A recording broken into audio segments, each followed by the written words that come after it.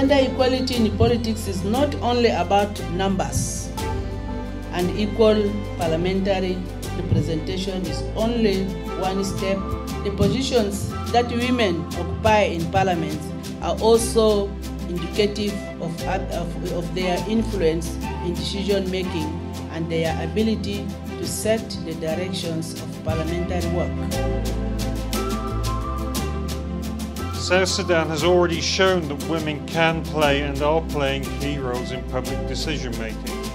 You have one vice president, you have a number of national ministers, Minister of Parliamentary Affairs, you have the Speaker of RTNLA, and in the civil service.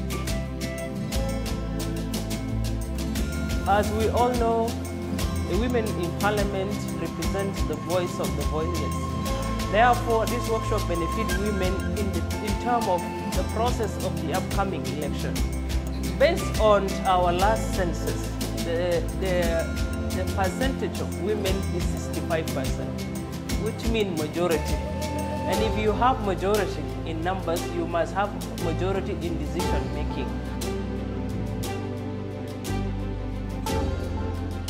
First of all, it's very important for women to take a leadership role, specifically in the coming elections, because first, we want to change the narrative as women and become leaders and reclaim our country, and also contribute to the development of the country.